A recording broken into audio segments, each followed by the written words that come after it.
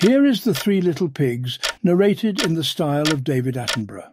Here we see the three little pigs, a family of mammals known for their intelligence and industriousness. They are building their homes, each one a different material. The first little pig is building his house out of straw. The second little pig is building his house out of sticks. And the third little pig is building his house out of bricks. The first little pig finishes his house quickly, and he is very proud of it. He sings and dances and plays the guitar. The second little pig finishes his house a little more slowly, but he is also very proud of it. He takes a nap in the sun. The third little pig works hard on his house, and he takes his time. He knows that a strong house is important, and he is not going to cut corners.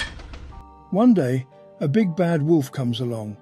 He sees the first little pig's house. Time to eat! Muhahaha! And he starts to huff and puff and blow the house down. The first little pig runs to the second little pig's house, which is made of sticks. Come out, my little pigs! I won't harm you!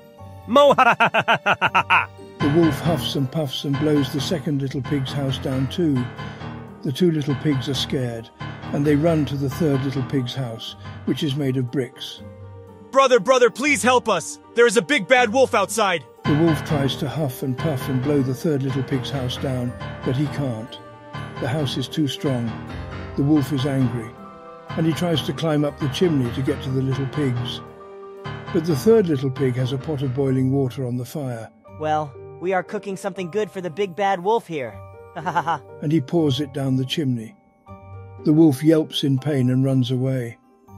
The two little pigs are grateful to the third little pig for saving them. And they all live happily ever after. The moral of the story is that hard work pays off.